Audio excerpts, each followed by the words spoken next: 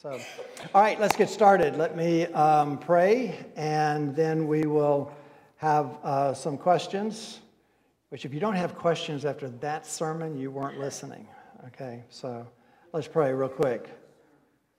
Father, there are so many questions that we have that we know, and we, especially what we just talked about, that your word reveals to us, but sometimes it's the Holy Spirit reveals little by little the interpretation, illuminates us, applies them in a way that the circumstances of our lives do have to catch up to.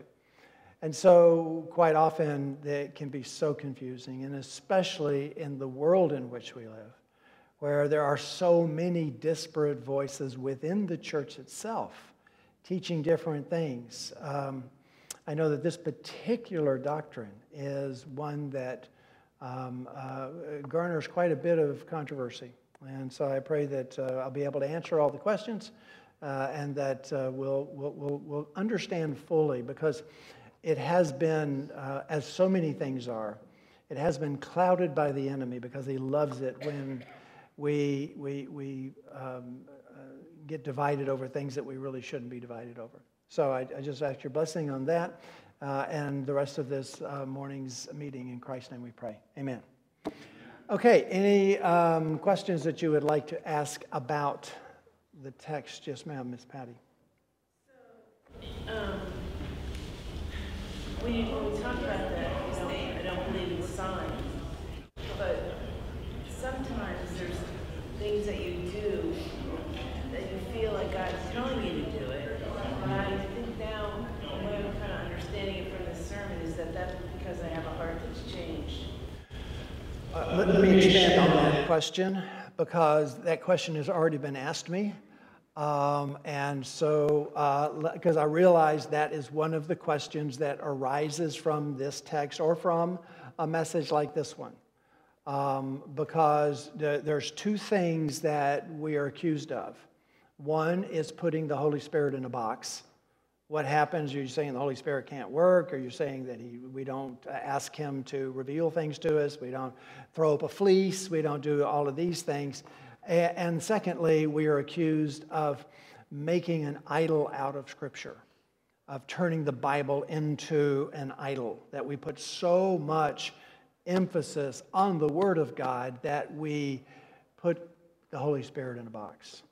So let me answer your question and then expand that, because we are really not putting the Holy Spirit in a box at all.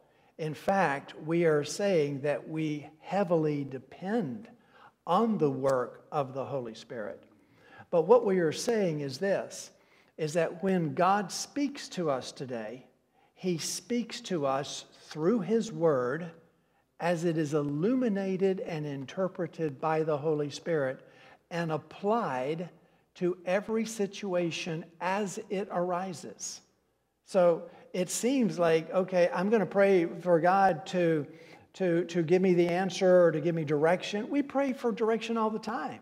We pray for guidance all the time. And so, but what we're praying for is exactly what Jesus said, which is that the Helper is coming, and when he comes, he will bring to your remembrance, first of all, talking to the apostles who are going to write it down, but through them, I'm not just praying for them, but all those who will come to faith through them, praying to us, and he's bringing to our remembrance the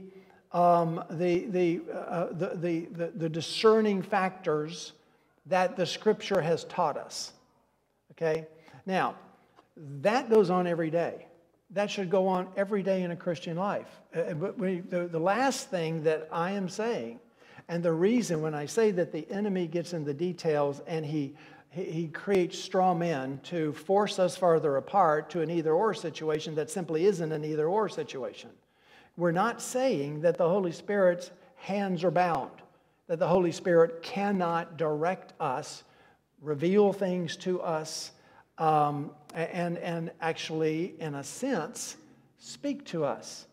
But what he is speaking, the way that he reveals himself to us today is through this book, his word, and the illumination of the Spirit in our hearts and minds at that moment. So in other words, I've got a decision I need to make. I have something. Now, the situation that was brought up to me was about a year ago. The elders of this church got together. We had a piece of property that, as you know, we were considering purchasing. And there were all kinds of things. And so we asked for guidance. That was primarily what we asked for. And we spelled out all the ifs and, here's what we have. But literally what we're asking for is good, solid guidance about what decision to make.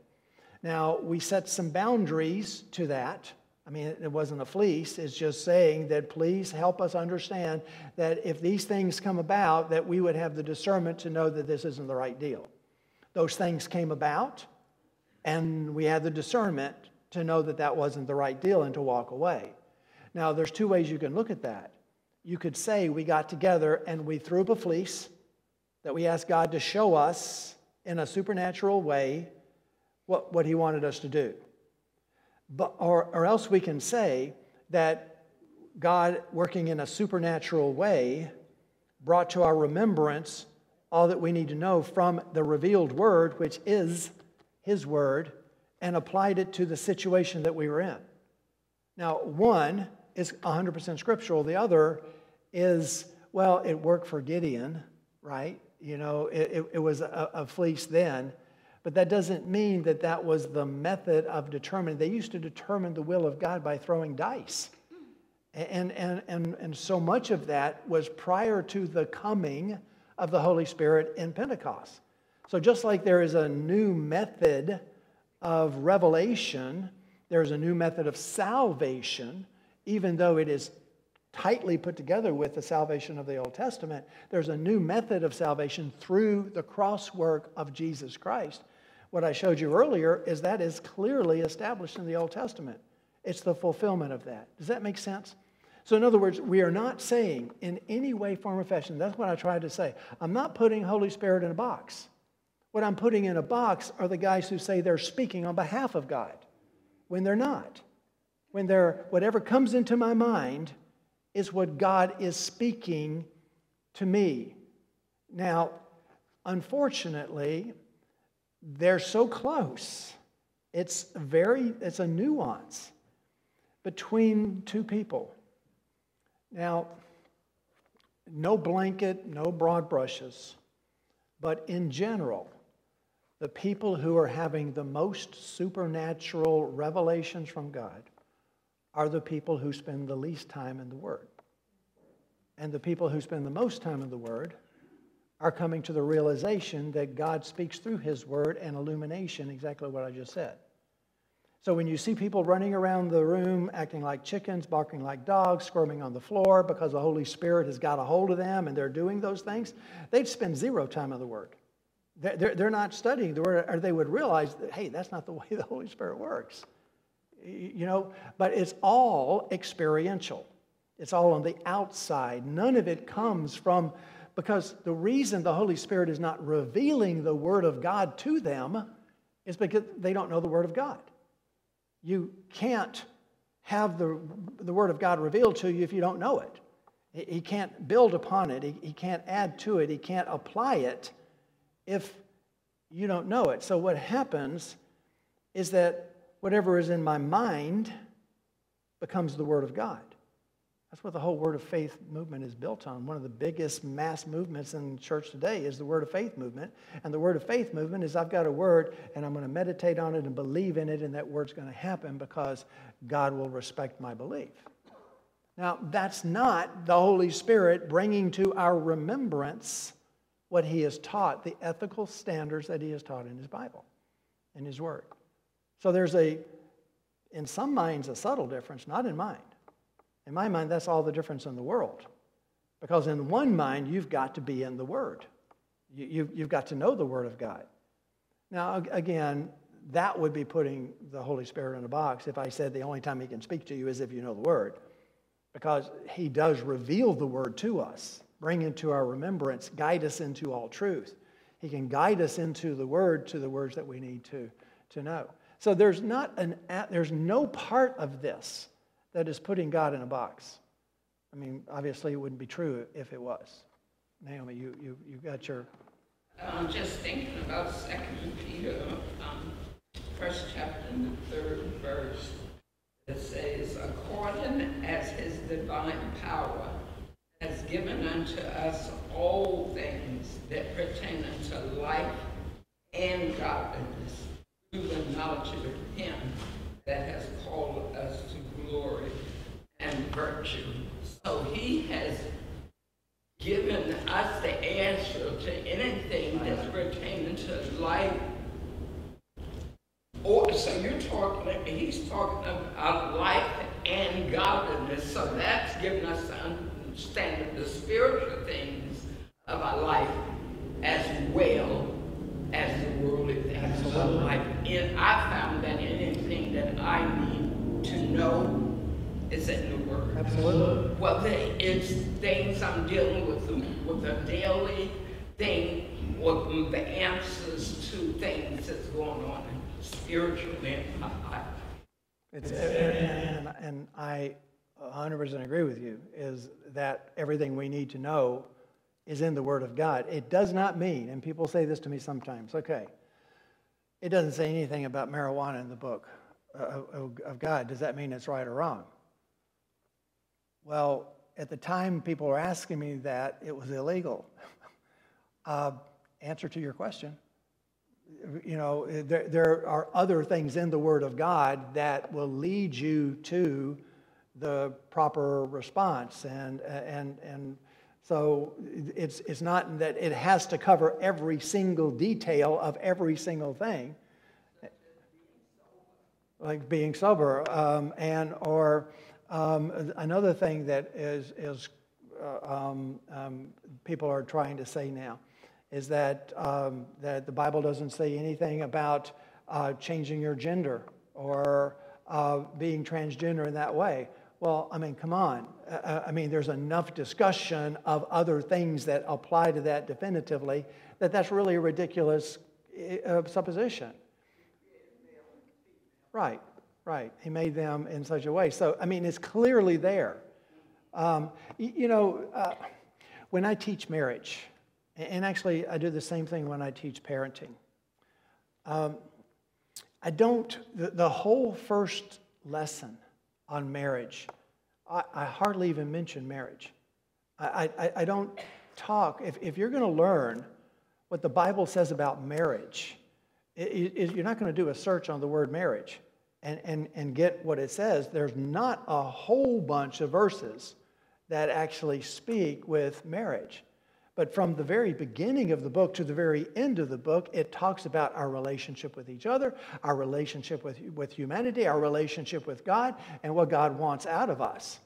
And so therefore, if I can teach the fundamentals, most of the marital couples that I've had that, come in, they always wait till they're about to split before they come to counseling. So they're already so angry and hateful at each other. It turns into a free-for-all. But I tell them, if I could teach you to treat each other like Christians, that would end your marital problems right there. So if I could just teach you to be a good Christian male, and I could teach you to be a good Christian woman, and I could tell you in this relationship of what it means, and the few things that Paul and the other parts say about marriage, then you're going to have a fantastic marriage because you're going to treat each other in a Christ-like manner. And that's all you need, right? There's the foundation. But if you do a search for marriage, you're not going to find that. It's the principles that the Bible teaches that applied. And that's what the Holy Spirit does. He takes his principles and he applies it to a particular situation, and that's what we call fresh revelation, but it's really not. It's exactly what Jesus talked about. He is bringing to our remembrance what he has told us. He's not speaking on his own account, but he's speaking on Christ's account, and he is bringing it to our remembrance in the situation that we are in so that we can apply it. And that's why it's so important for us to be in the Word, because the more in the Word we are, the more we know, the deeper we go into it, the more we recognize of how to deal with our situations. Yes, sir. My question is, I still can't wrap it on my head on that rich man was in a torment place, and to be able to ask him all that question, is it a parable or is it a unreal life? Yeah. It's The question is the conversation between the rich man in hell and Abraham in heaven, is that a parable or is that real life? Definitively, it's a parable. There is no communication between heaven and hell in that way, in the way that someone in heaven is going to be able to see someone in hell. Just put Abraham in that situation. Abraham, of course, being a man of faith. And Abraham tenderly refers to this man as child, okay, knowing that I'm your father, you're my child. I mean, could you see your child in the kind of torment that he is in without it bringing sorrow to you, tears to your eyes? But there's no sorrow in heaven. There's no tears in heaven, so that can't happen. So if you could see, even if you could see what was going on earth, it would bring tears to your eyes. So therefore, no, there is a separation, as he says. There's a gulf between us that cannot be bridged, and it's vast. And so therefore, no, Jesus is using that in a parable to make a point. And the point is that there are consequences to our actions. But this is the major premise, what we hit today. This is the major premise of the parable, which is, where can truth be found? And it's not in spectacular sensationalism. It's in the Word of God. Yes, sir. Yeah, I got a question. My question is, you know, like when PJ do stay with me overnight, we pray. And the prayer thing, I'm going to ask this question about lining up with God's will and what I'm asking for. Right. So how do I get there? And how, I mean, when in John it said that what you ask, I will give it to you. Right. So the giving part, I want to know, Okay. how do my prayers, I mean, I know it's my obedience, but then how it says it that simple like that, getting there. You let a really important clause out of that statement. Whatever you ask in my name, I will give you. Okay, just don't leave that out, because that's the most important thing. And you knew I was going to nail you on it. Okay. Well, yeah. That's the issue. Okay, that's the issue. Right. Your brothers and sisters, you know, it's like the prayers. I don't want them to be amiss. Right.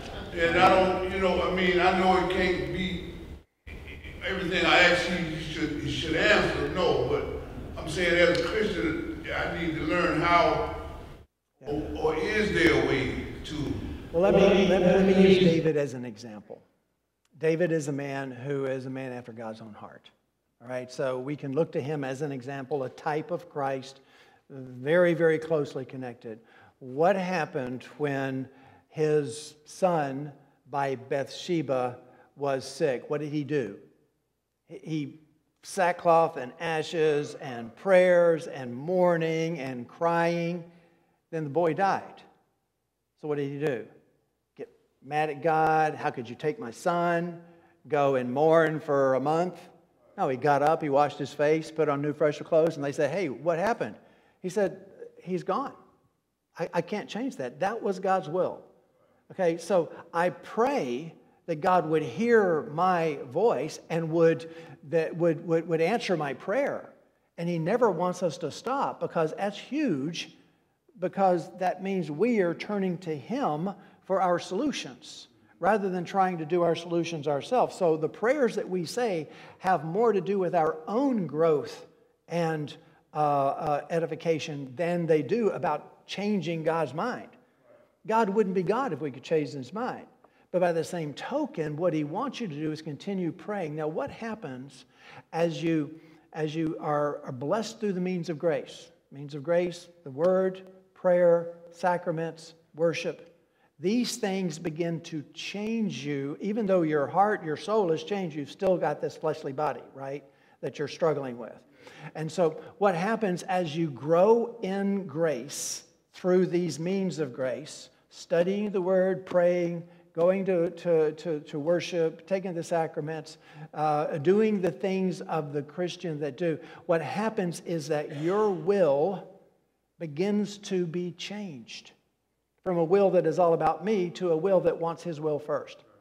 So when we go to Him and we say, God, Lord, I need you to save my daughter. And Kay and I with Ashley when we were that close to losing her leg.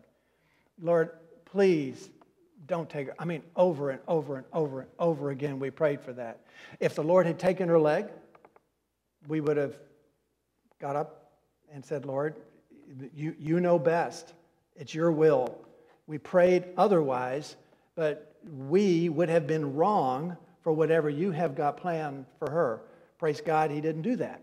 Praise God, He did answer our prayers. That doesn't mean we're better prayers. It doesn't mean that that's the way it's going to stay. It means for right now, God has answered our prayer because it's His will.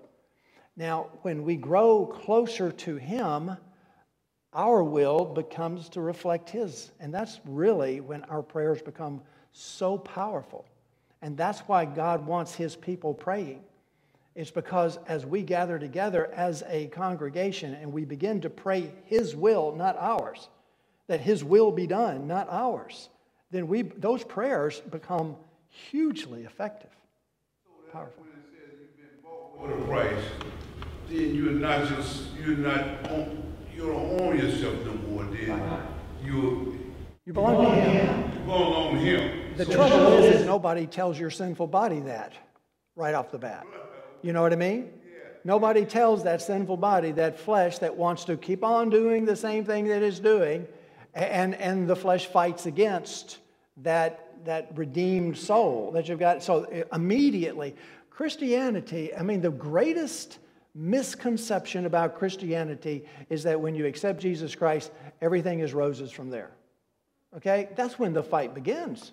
I didn't know what a fight was until I came to know Christ. Because my life was totally unacceptable. And a lot of things had to change. And one by one, they were changed. Until I'm to the point where now the thought of the way I used to think normal is unheard of as far as I'm concerned. So yeah.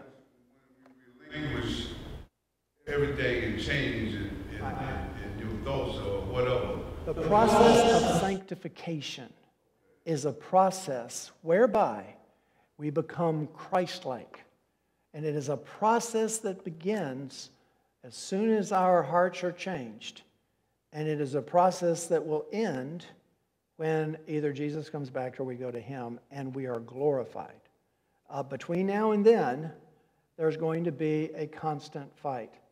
I was reading John Owen just yesterday, briefly, and I like him because he's got little short chapters, you know, and you can pick him up and read him and then put him in. He's one of the Puritans, going back to the Puritan age, and he was talking about the blind attacks that Satan does on believers, on seasoned believers. Okay, and you're going along just fine, and you know you're feeling like things are going along, and all of a sudden you just get hit with either an old temptation or sometimes a brand new one that shows you how you really haven't dealt with the old one yet. And so he was saying that, all right, what you do in these times is really important, okay, because you know, if you fold or you've been to that temptation, it means you never really learned your lesson in the first place. So you're just putting on a show. And that quite often God does this to continue to bring that mirror out so that we continue to learn and continue to be tested. So the onslaught of Satan against the elect, it never stops. Actually, it never slows down.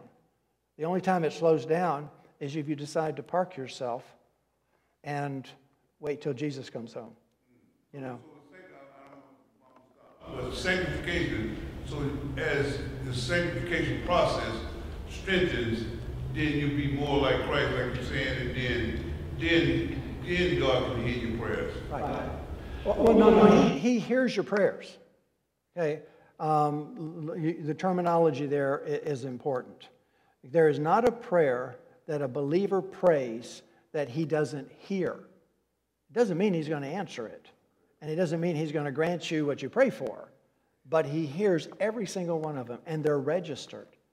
Now, unbelievers, unlike what the culture says, and I cringe every time I see the culture talking about praying to the man upstairs, you know, and you know, the great movies that most of us know and love, like A Wonderful Life, right? What happens? I'm not a praying man sitting at a bar, right? I'm not a praying man, but if you're there, would you fix what's wrong with me? So God sends an angel down to fix what's wrong with them. No, that doesn't happen. God does not hear the prayers of unbelievers. There's one prayer of an unbeliever that God hears. That's the prayer of repentance, the prayer of accepting Christ as Savior. He hears that because He instigates it. But the believer, he hears every prayer, every thought, every cry, whether we're down on our knees for an hour's worth of prayer or whether we're driving down the street and talking to God in our head. There is never a prayer that He doesn't hear. And he doesn't like flippant prayers, okay? And flippant prayers of believers, I think, work against us. Okay, I mean, that's something we don't want to. Every time we go to the Lord, even if we're driving down the street, we want it to be reverent, recognizing who we're speaking to. You know, to say that you've got to go get in your closet and assume a position, that's really a good thing to do. I'm all for it. But that's not the only way you can pray. Okay. Yes? In the Old Testament, if the Israelites had a decision to make, like going to war with a pagan nation, they would go to a prophet, and the prophet would say, yes, God is with you, or no, you can't. And sometimes, of course, they ignored the prophet and they went, they got their butt kicked, Right. so to speak. But now, we don't have that. I don't believe in any of these modern prophets. So if I have a decision to make, I'm not talking about asking God for something, but sometimes you have a decision to make and you have no information to know whether to go with door number one or door number two. You know, so my attitude is, and this is my question, is this the right way to look at it, is I'll ask God which way I should go, and I don't hear God's voice, I don't hear the Holy Spirit's voice, but I just feel like, okay, just because I turned it over to God, now I have confidence that whichever decision I make, He's leading me to that one. Is that? I would say you're right on. Let's back up with that just a wee bit. There are probably more. I'm not thinking systematically, but I can think of 3 ways in the Old Testament right off the bat that people would discern the will of God. We have Gideon and the fleece. Okay, I'm going to put a fleece out, and if the dew's on it, and he did it twice. So what he's doing is using a fleece to try to discern the will of God.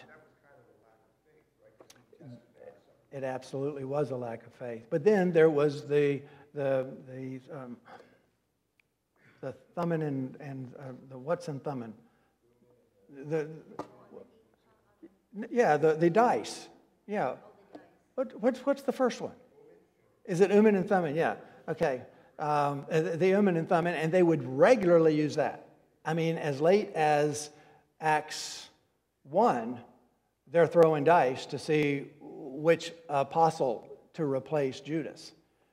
So that was a way prior to the Holy. Now, there's no indication after the coming of the Holy Spirit at Pentecost that they continue to do that. But there's asking for fleeces, there's the Urim and Thummim, and then there's a direct question, would you please direct us in some way through the prophets? Okay? So there were 3 ways that we know that in the Old Testament they would discern what God wanted them to do. Now, with the coming of the Holy Spirit at Pentecost and the consummation of all those Old Testament cultic events in Jesus Christ, well, some of the things that go on in the New Testament are somewhat different. And so we don't see any throwing dice to get God's will, because the Holy Spirit, as Jesus says, brings to our remembrance what we know from His Word. Now, I believe that when you, and I tell people, probably I shouldn't tell people to do this, but if I have a really tough decision to make, and I don't know what the Lord's will is, well, the first thing that I do is I try to establish, and I know the Lord knows this already, but I try to establish that, Lord, really what I want to do is your will. I don't want to do my will. If I could have my druthers, if I could have what I would like, you would speak from heaven to me today and tell me what to do. I really don't want to make the wrong decision. I want to do whatever your will is, even if it doesn't fit. And so then I utilize the gifts that God has given me to make value judgments. You remember, God made you as you are. He's refining you and making you better through sanctification, but He made you and gave you logical ability to make decisions based on criteria. The most important thing about that is that the criteria needs to be scriptural. Now, let me use an example. When I was called on to be the preacher here 20 years ago, okay, I first refused. I refused for a year, okay, because I disagree with the CRC on many of some of their things, as you all know. But I really didn't see myself being called. I wanted to be a missionary too, and so I really didn't know what God's will for me was. So I kept praying, Lord, what is it that you want me to do? I want your will to be done, and I want it to be done in a definitive way. In other words, I want to know that what I'm doing is your will. I don't want it to be emotion. I don't want it to be a feeling. I want your will to be done in my life. The trouble is I've got a decision to make, and I've got to choose door number 1, as you said, or door number 2. Which one do I go in? Well, I tend to choose the door that I don't want. Whether that's the right thing to do or not, I can't tell you. But I tend to go the other direction. Okay? If I really felt that the Lord was calling me to be here, my emotions fail me. My feelings fail me constantly. I cannot put any trust in my emotions. I feel that it's right. It's just right on as far as, and it's wrong every time. And I find that out later on. So what I really want is God's will. And if I have to make a choice at that moment, then I'm going to make the choice that is the least attractive to me, with the understanding that, Lord, if this is not the one, I trust you to direct me to the one that is your will. Because what I really want is your will. I just want that too bad. And I'm not objective, or I'm way too subjective. I really want that. And how do I ever know that I didn't choose that because I wanted it and not because what you wanted? So I'll actually gravitate towards the other one, and every time the Lord has pulled me back. Now that's not calling on a sign. That's just simply saying that I know you have a will for my life, and I want that. I don't want to make any mistakes. And so I have to make a decision, and I am depending on you, as you said, to lead me in the right direction. That's obviously God's not in a box, because He's right there in the midst of that. So as what Will and I were talking about earlier, is that there's such a terrible misconception that if you believe in the power and the authority of Scripture, that you in some way are cutting the Spirit of God short. But that's just not true. In fact, to me, it's just the opposite. Because if I'm saying God is speaking through my head, boy, am I cutting him short. I mean, what a difference between having the revealed Word of God on one hand and my silly feelings on another. So these are issues that constantly come up that plague many people. And unfortunately, I think more people are of the nature, God, show me a sign. Show me the way. Show me if this is what you want, then make this happen. I can't tell you how many times early in my walk, I said, make this happen. If you wanted to, it would happen. And it was absolutely the wrong thing. And of course, I learned my lessons through that. But it doesn't mean we're not talking about the Lord working in our lives. Yes, ma'am. Along those same lines, I know someone who is going to be making a drastic change in her life. She believes that reading out of Exodus that God has promised her the promised land somewhere in Central Florida. And she keeps reading and finding confirmation in these random scriptures. How do you talk against that? How do you? Well, one thing you can tell her is that's why the people who follow Jim Jones I'm not joking. That's exactly what happened. He is finding scripture and saying God is leading us to the promised land. And follow me. They all followed him and they all done that. Okay? And that's to me, that's a powerful argument. Because that's exactly what he was doing. He was twisting scripture and finding in it what he wanted to say. Yeah. Now, if you get the ear, if they're listening to you, say, please read the passage, not just the verse, read the whole passage, and then put it in its context. What is God talking about? Is he talking about you moving to Central Florida? I mean, is there anywhere in that he's talking about that? I mean, look at it from every angle you can, and you won't find it unless you take it out of context. And that's the huge problem. But if you don't have her ear, she's not going to listen to that. You know? She's going to be convinced that God is speaking to her through the Word, right? You open it up, and I used to love what Steve Brown would say about that. So every time I do that, I end up on something like, and they killed all the Philistines, man, woman, and child. It's like, well, what am I supposed to do? But that is so, but where did she even get at that point? Where did she get to the point where she thinks that God is speaking to her by connecting all these spiritual dots? Where they're into that, and that's the problem. That's the problem. You listen to some of these guys and you listen to their exposition of Scripture, it's the most ridiculous thing you've ever seen, because they're picking this passage, this passage, this passage, this.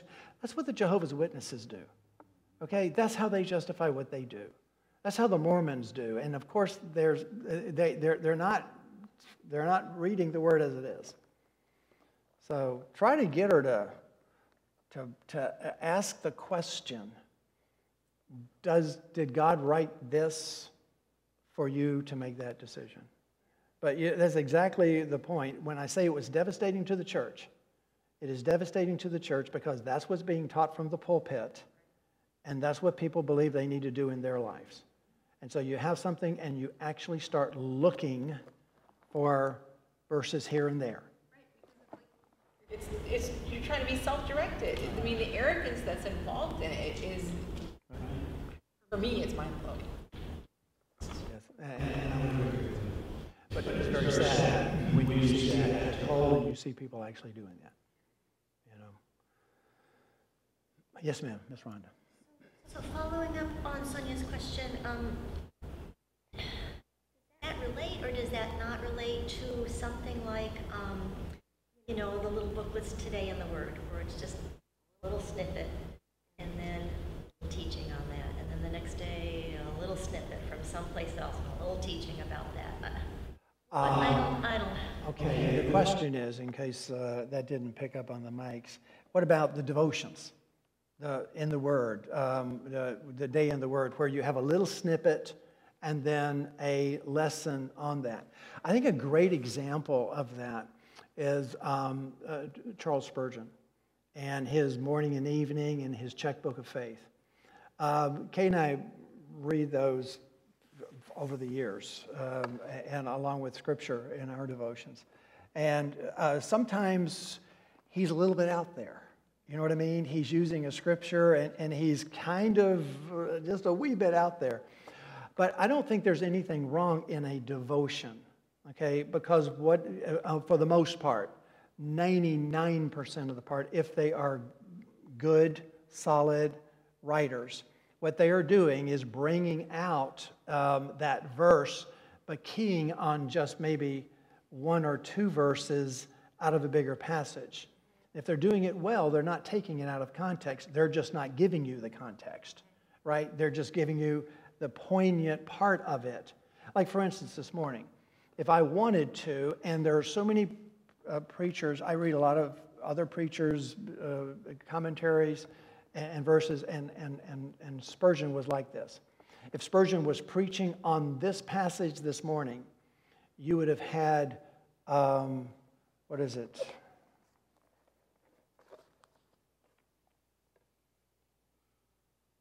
Verse 29. Okay, that's all you would have had. That would have been his text for the day. And they have Moses and the prophets. That would be it. Now, that doesn't mean that he wouldn't give the entire context in what he says, or he would be true to the context.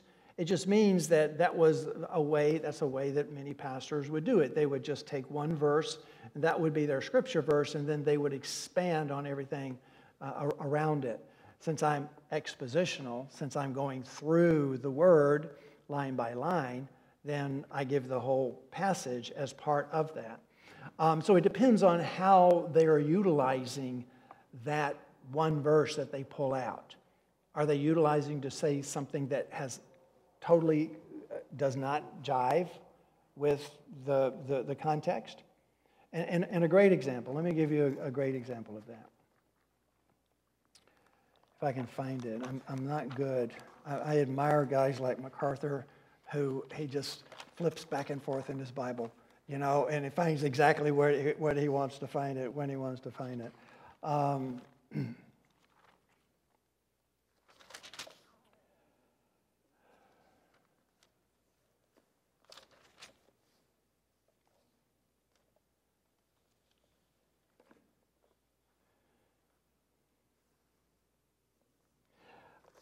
Well, I can't. And some of you are going to know it, and you'll embarrass me because you know better than I know it.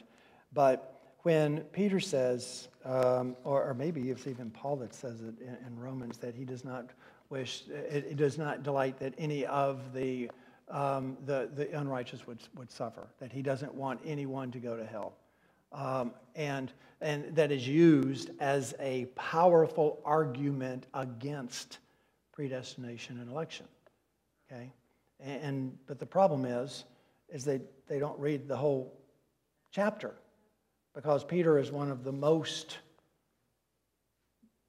predestinational writers in the Bible, right? I mean, you just can't get around it. It's just everywhere that he talks about and in fact, going back to the beginning, blessed be the God and Father of our Lord Jesus Christ, according to his great mercy, he has caused us to be born again. He has caused us to be born again to a living hope through the resurrection of Jesus Christ from the dead, to an inheritance that is imperishable, undefiled, and unfading, kept in heaven for you, who by God's power are being guarded through faith for a salvation ready to be revealed in the last time. I mean, that's the way he starts his book. That's the context. So if he says that it doesn't please God that any of the wicked would perish, well, he's saying that within the context of that, well, I'm talking specifically to the elect here. And so everything I say is within the context of that. So, and again, I kind of butchered that because I forgot exactly his passage. But nonetheless, that's the problem. If you take passages out of context, what you end up with is believing that it says one thing when actually it says something exactly the opposite. Right? It's within the context that is so important. Yes, sir. Yeah, my question is, preachers that you were talking about, right? Paul said that if any of them come preaching any other gospel, and that'll be a curse. So, and then like, I don't know if it was Galatians or who, he was saying that you've been bewitched. Right. You know, Who bewitched you? Who bewitched you? You know, like, I just left you and now here you hear somebody come along and teach, you know, and teaching it. It's the same thing, but so therefore it's the importance of knowing the word and knowing what it says. Just like we were talking about just now about taking a little small parts and then change it, and then and that's just what to do with the people. It's just like we were talking about the people in Jonestown. You know, it's Daddy told to throw the Bible away. See, so it's like Listen to me. Don't pay attention to your Bible. Pay attention to me. And you know, it would seem that we would learn our lessons, because one of the reasons people don't keep making the same mistakes is because they don't know church history. That's exactly what the Roman Catholic Church did. All right? We're going to put the Bible in a language you don't understand. We're going to hold the service in a language you don't understand. We are going to put a priest between you and the Word of God. You have no salvation except through that priest. And so it is, they never listened or paid attention or read the Word of God ever. And for Martin Luther to do what he did, which is to translate the New Testament into German, was the greatest blasphemy and heresy, according to them, that he could have done. So to keep them away from the Word of God is the most important thing. Yeah. Well, the Pope, according to them, is, well, going back in history, originally the Pope was the only one who could interpret Scripture. So they said Scripture is wonderful. We're all for Scripture, but what does it mean? Only the Pope can tell us. That was until there was the break, and all of a sudden there's two popes. There's the Pope at Avignon, the Pope in Rome, and they're fighting. They've already anathematized each other. They've condemned each other, both of them, discommunicated them, incommunicated them, whatever it is. And then, so the councils of the church took over and said, well, we have to be the ones who are the ultimate authority. And then they appointed a third pope. So now they got three popes. Okay, each one of them are supposed to be infallible in their interpretation of Scripture. And from that point on, it was the Pope, the councils of the church, and the traditions of the church. And that's the way that God speaks to them. All right, so yeah, it's the interpretation through a very tightly held group of people. Yeah. Yes, ma'am, Ms. Rhonda. I still want to come back. I still want to continue to ask about decision making. So, setting aside Roman Catholics and setting aside people rolling on the floor and all of that. So, if we're talking about somebody who does know the Word and understands context, etc. I kind of want to take what you've told us today and put it in my own words and see if I'm on the right or the wrong track. So, the two examples that you gave from your life were considering buying a building, right? And so that example, and then considering whether you were going to be called to be a pastor or a missionary.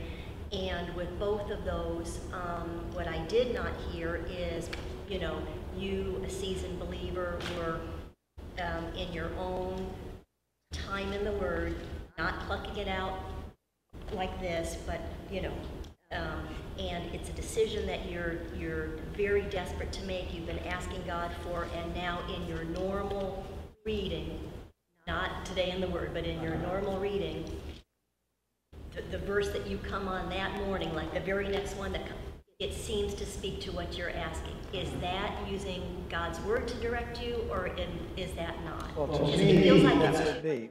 different ones. Right. And when I say that there's a nuance, did everybody understand what she was saying, the question? Okay, there's two ways to allow the Bible, and more than two ways, but you mentioned two ways to allow the Bible to help you make decisions. One is that, right? Okay, and all of a sudden there I am. I've got my verse, and whatever the verse says, I'm going to interpret it to mean what I want it to mean.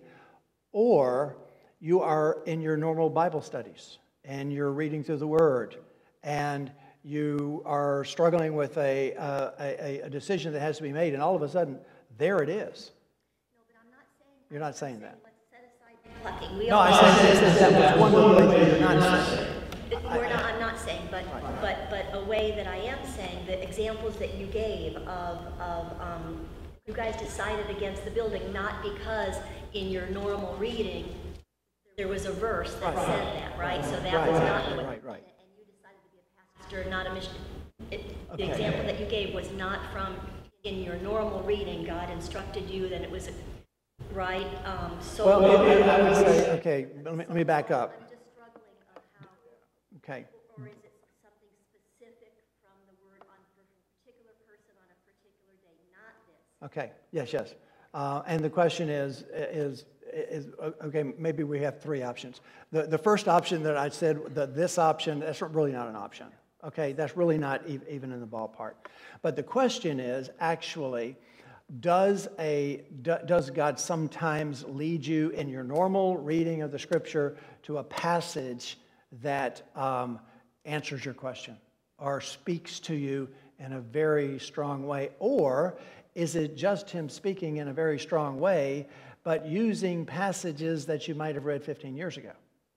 But that's your understanding of Scripture. And my answer is yes. It's a both and. Sometimes he does it one way, sometimes he does it both the other way, but both times he's using Scripture to illuminate you and apply it to whatever situation you're in. Because you're going to be in many different situations. And you know what happens to me so often is I'll be struggling with an issue. And I'm terrible with references. Right, so I'll know it's somewhere in these books, and so I'll do my search on a word that I can remember that is in there. And it's almost inevitably when I'm reading through the answers, I'll find another verse that comes up as part of that search that, boy, that's exactly what I need to hear. You didn't think you were looking for. Right, I didn't even think I was looking for it, but there it is. Now, to me, that's the Holy Spirit illuminating me to the Word, bringing to my remembrance, maybe using the tools of a computer search engine, maybe using other things, but utilizing tools to bring to my remembrance the things that He's already taught me. Okay, and I know it's there, I just don't know where it is. I know what I'm looking for, and the verse that I'm looking for, yes, does answer what I'm thinking, but this one answers it so much more. And not only does it answer it, it's part of a chapter that's tailor-made for what I'm trying to find. So that's exactly what we're talking. That's the Holy Spirit working within the confines of the Word to illuminate you and apply it. That's the perfect example. Yeah, that's a great example. Yes, sir. Taking it out of context if you do that? Not necessarily. Pastor or missionary, both are godly choices. Yeah. So I'm still kind of confused. Are we left directionless? Are we left to either or, and if it's not the right one, like we're going to get wiped out, it should have been the other one? Because you say we should pray, right? And ask for guidance and for God to lead us. Well, what are we expecting? What are we expecting when we say that? When we ask for that? Are we asking God to have a personal communication with us in one way or another to lead and direct which way we should go? So like if it's like, I'm on Scripture and all of a sudden it's talking about, we're reading about Paul, and Paul's like the greatest missionary ever. And it's like, oh, that means I'm supposed to be a missionary. But in reality, no, that doesn't mean I'm supposed to be a missionary. It means Paul was supposed to be a missionary. I'm going to choose the one that I want to do the least, but that's like just as arbitrary, to me at least. Not necessarily. Because underneath that statement, and again, Will, there are different decisions that we make of different intensities. You know what I mean? And when that happens to me, normally I'm looking for an illustration for a sermon when that occurs. So I'm not looking for a major a change or event in my life. Those are the scary ones. And that's when, again, I think that just like God used the particular gifts that he had given Jeremiah to write that book, he made Jeremiah as he is, right? So he made me like I am. So there are some things that I can do that aren't trying to find what God says in his word, that use the rational mind that God has given me. And my boundaries are all the boundaries of Scripture. But I still am going to pull out the legal pad and put a line down the middle of it and say, these are the pluses and minuses. And see how those actually line up. Okay, of the pluses, which one of them are really godly, and the minuses, which ones are godly. And if it comes down, there's no one size fits all here. But the situation is that if you are immersed in the Word, you're going to eventually know what the Lord has got to say. Now, there's a couple of rules of thumbs that you can follow, and one of those rules of thumbs is blossom where you're planted. If the Lord doesn't open a door, we talk about opening doors all the time. We talk about moving and making decisions to go someplace else. And if it's like when you're in love, you know you're in love. You're in love, right? And if you wonder, am I in love? Well, then you're not in love, right? If you're worrying about whether I'm in love or not, then you're not in love. When you're in love, you know it. And when the Lord leads you and verifies it both by an outer and an inner call, that's what is so wonderful about service to the Lord. Is that it's not just you coming up with, hey, I want to be a pastor. It's you being called to be a pastor or being called to be a missionary, right? And so if I'm not called to be a pastor, then I'm gonna blossom where I'm planted. And I'm going to wait for the Lord's timing. That's the hardest thing for us to do. I've got a decision to make, and I've got to make my decision one way or the other, all right? And the Lord is not, I'm not getting any direction. I'm finding no direction in prayer. I'm not finding any, as the Lord has given me discernment in this thing. So I stay where I am. Okay, that's a rule of thumb. Because guess what? Let's not forget that God is sovereign and that what he wants out of us is obedience and submission and surrender. If you are obedient and submitted and surrender to him and you don't know what he wants you to do, guess what? He's going to do it and you're simply going to follow. Okay? He's going to pave the path for you that he wants for your life because he's sovereign. When we talk about, me getting involved with his plans for my life, all I can do is muck it up. Right? I want his will to be manifest in my life. I want him to guide me and direct me and lead me. And so if, like being a pastor here, okay, I had the greatest gig in the world. I'm telling you, I had the greatest gig. I was traveling the world. I was going to far off places. I was being taken everywhere, always sit in the front of the bus, being taken to see everything that wherever I was, whether it was the Andes, whether it was Africa, whether it was Eastern Europe, whatever it was. Because I was taking videos. I was making videos for missionaries. I mean, what a great gig. You couldn't ask for a better gig. I had trips planned to China at the time that the Lord called me to this church. And it's like, okay, do I really want to do that? And so I didn't do anything for a while because I didn't know what to do. But over the course of time, my heart was broken for this church. And I had real solid manifestation in the change in me because God was molding me to his will. Okay? And that's why I'm here. And that's why I'll be here until he moves me. And when I say that, I'm not looking for a sign or a fleece. I just know that God's in control of my life. And I relish the fact that he's in control of my life. And my prayers will always reflect that I want him to remain in control of my life. And I don't always know when I have to make a decision. But we pray that if we don't know what to do, that he will direct us and guide us. And I think he does. But I think he does it by bringing Scripture to our attention. Right. Yes, sir. When it came to that decision about buying the building, that was kind of an easy one, because God gave you the wisdom to know that, okay, this deal doesn't feel right. Right. So I would guess that all the elders were unanimous on walking away from that one, because there were plenty of signs. Well, that's a great example, because our hearts wanted that building. It was perfect. I mean, and we wanted it. We were talking about stretching and finding ways to, right now we'd have that building filled with students and we'd be making a huge impact. It made perfect sense to us. So when we prayed for discernment, and we specifically prayed for the deal itself, that, okay, this sounds like a good deal to us, Lord, and if it's not, then would you please bring it to our attention?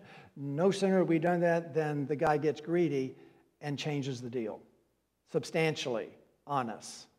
And so, right, good stewardship, good solid Christian teaching on what we should do to be, to be as wise as foxes and innocent as doves. Is it wise? Yeah, foxes or snakes?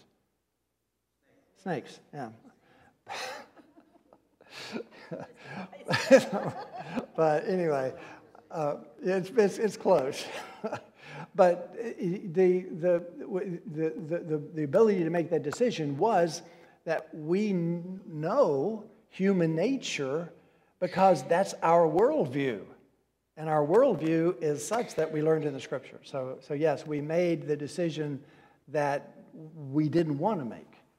And you remember that, Will. We didn't want to make that, did we? I mean, we were all for it. We were just gung-ho. I mean, this has got to be the Lord's will, right? It's like it dropped in our lap. Everything is just perfect.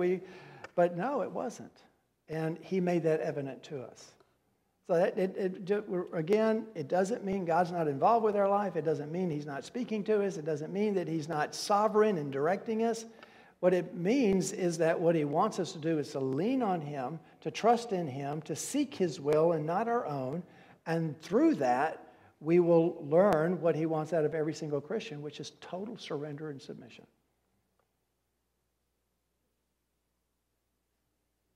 Now, I don't want to hear anyone say, God said to me. Okay? I know that that's vernacular. I know that a lot of people say that, and it is vernacular. But just know that even though Scripture speaks about a still small voice, he doesn't form little thoughts in your mind, and then you find a way to justify it from Scripture. He's a lot more obvious than that. He's pretty clear, yes. Samuel didn't think it was very obvious, right? God was calling Samuel. Yeah. Yes. And it took an elder like Eli to say, no, that's God talking to you. Right. So is it always obvious? He's a kid, for one thing. No, it's not always obvious, and that's the whole problem. It is not obvious to us.